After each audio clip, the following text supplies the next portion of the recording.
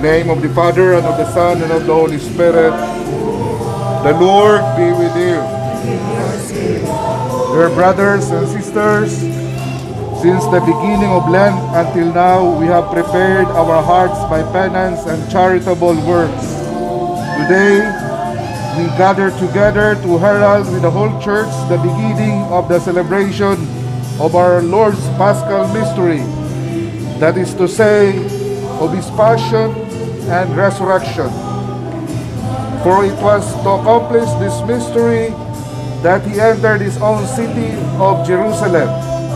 Therefore, with all faith and devotion, let us commemorate the Lord's entry into the city for our salvation, following in His footsteps, so that we may, by His grace, partakers of the cross, we may also share in His resurrection and in His life. Let us pray. Almighty, ever-living God, sanctify these branches with your blessing, that we who follow Christ the King in exaltation may reach the eternal Jerusalem through Him, who lives and reigns forever and ever.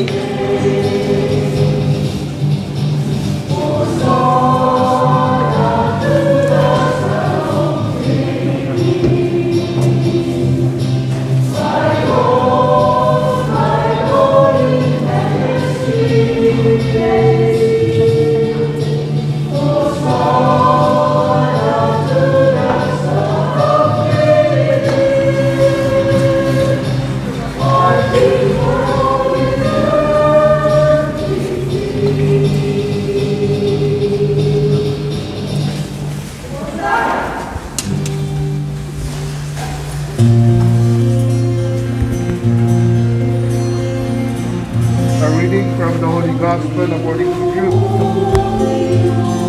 Glory to you. Jesus proceeded on his journey up to Jerusalem. As he drew near to Bethphage and Bethany and the place called the Mount of Olives, he said to his disciples, he said, "Go into the village opposite you, and as you enter it, you will find a colt tethered on which no one has ever sat. You are tying this colt." He answered, "The master has need of it." So they brought it to Jesus, who threw their cloaks over the colt and held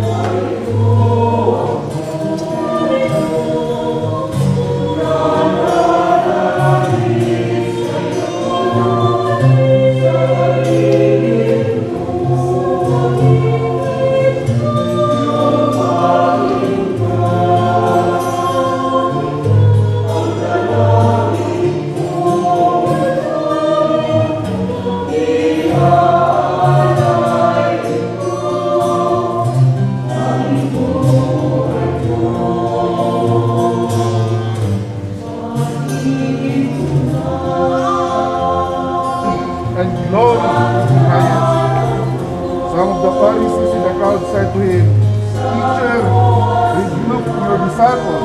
He said in reply, "I tell you, if they keep the Lord. Praise to you, Lord Jesus Christ. Brothers and sisters, like the crowds who came to Jesus in Jerusalem, let us go forth in peace. In the name of Christ, Amen. We will now proceed to enter again the church, and let us do it reverently and silently.